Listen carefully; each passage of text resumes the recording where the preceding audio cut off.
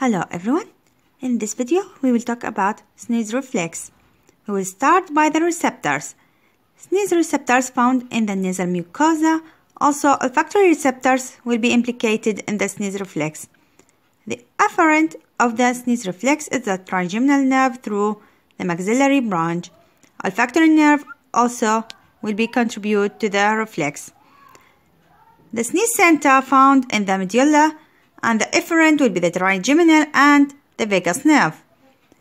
The effector muscles will be the pharyngeal, tracheal, and respiratory muscles.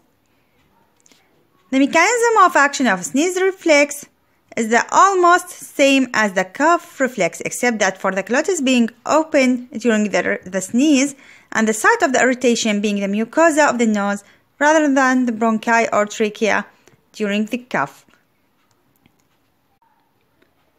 Besides the allergic sneeze reflex, which is the usual one, there are some types of sneezing like the photic sneeze reflex, which is sneezing due to exposure to sun due to stimulation of the ophthalmic nerve instead of maxillary nerve, and the patient will sneeze instead of getting photophobia.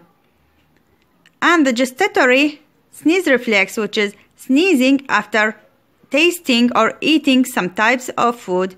Also, there is the sexual sneeze reflex. And thank God, all types of sneezing reflexes will respond well to antihistamine drugs. Thank you for watching. Have a nice day.